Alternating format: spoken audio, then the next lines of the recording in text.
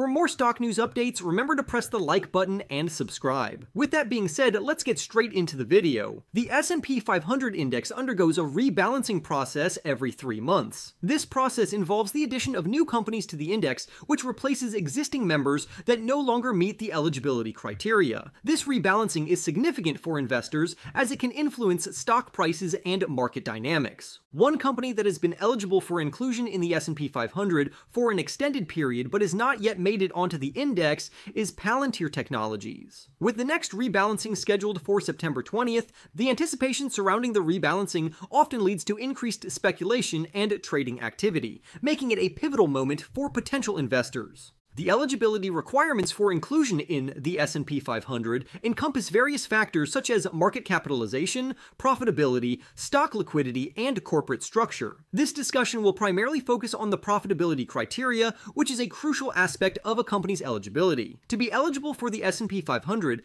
a company must demonstrate profitability over the previous 4 quarters, with a specific requirement to generate a profit in the most recent quarter. This criterion ensures that only financially stable companies are considered for inclusion. To clarify further, this means that a business could experience financial losses for 3 consecutive quarters, but then generate a substantial profit in the 4th quarter. If that profit is large enough, it can result in a positive net sum for the past 12 months. This flexibility in the profitability requirement allows companies with cyclical business models to qualify if they can show strong performance in their most recent financial period. A closer look at Palantir's financial performance reveals that it has generated positive net income on a generally accepted accounting principles basis for 7 consecutive quarters. This consistent profitability indicates that the company has effectively managed its operations and expenses, showcasing its ability to operate profitably over time. However, despite these impressive financial results, there may be significant reasons why Palantir has not yet been selected for the S&P 500,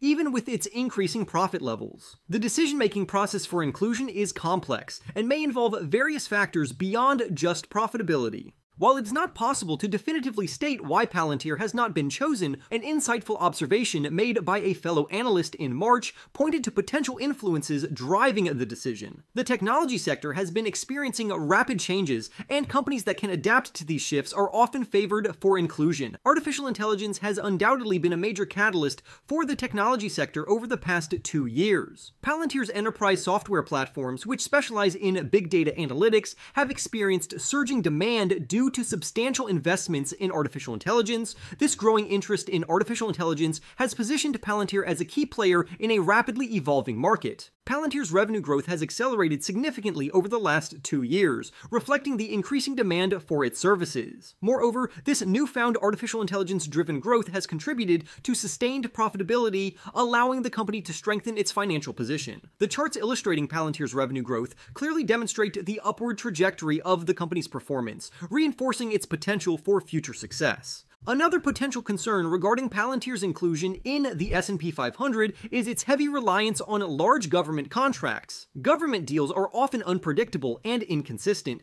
making it challenging to forecast a company's future growth trajectory. This dependency on government contracts can introduce volatility into Palantir's revenue streams, which may raise red flags for decision-makers evaluating the company's stability and growth prospects. The technology landscape is continually evolving, and companies that can innovate and adapt are likely to thrive in the long run. Earlier this year, information technology architecture specialist Supermicrocomputer was added to the S&P 500. Similar to Palantir, Supermicrocomputer has entered a new growth phase largely driven by substantial investments in artificial intelligence infrastructure such as data centers. However, unlike Palantir, Supermicrocomputer's gross margin and profit levels are quite inconsistent. Despite this inconsistency, the company still secured a spot in the S&P 500 before Palantir. This raises questions about the criteria used for inclusion and whether Palantir's strong profitability is being overlooked. Additionally, management at major technology companies such as Amazon, Alphabet, and Microsoft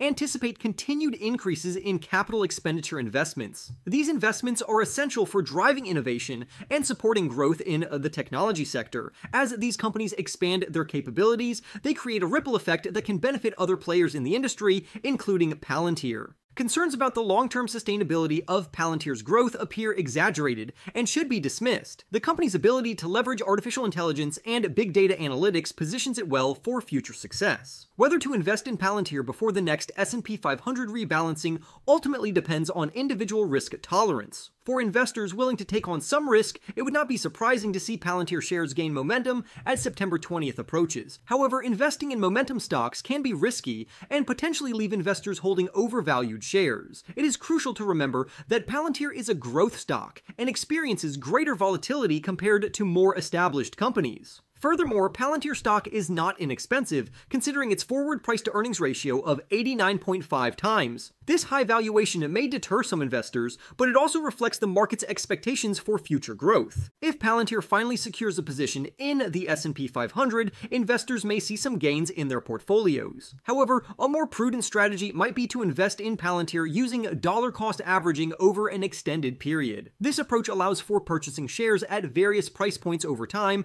which can help mitigate timing risks and reduce the impact of market volatility. Investors should focus less on specific dates when buying a stock and more on the long-term outlook, which is often more indicative of a company's potential.